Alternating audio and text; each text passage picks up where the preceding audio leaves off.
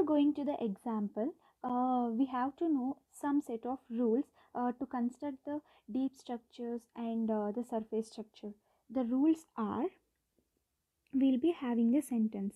So the sentence is made up of noun phrase and verb phrase. Okay, NP means noun phrase and VP means verb phrase. So what is this noun phrase? Noun phrase is made up of determiner and the noun. Okay, so this is the noun phrase. And what is this verb phrase? Verb phrase is nothing but verb, that is the main verb, and the noun phrase. So what is this verb?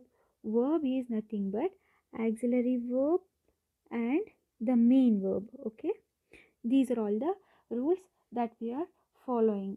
So what exactly this determiner means? Determiners are having a and the, these are all the determiners. Noun means you all know, it's a person, place, thing. That's the noun. Verb means it's an action word. And noun phrase is nothing but it is a determiner and noun. Sentence is noun phrase along with a verb phrase, that is noun phrase plus verb phrase.